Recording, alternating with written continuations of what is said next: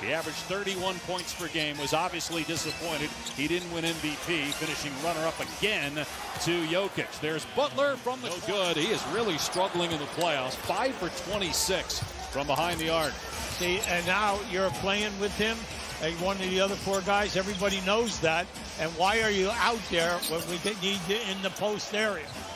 Billy has missed his last four shots. Good D by Hero, getting the deflection and the steal and the layup to make it an 8-point lead.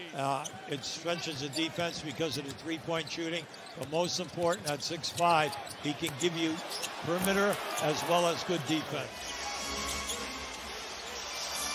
They can't answer with a three, but Hero with the putback got behind Harden.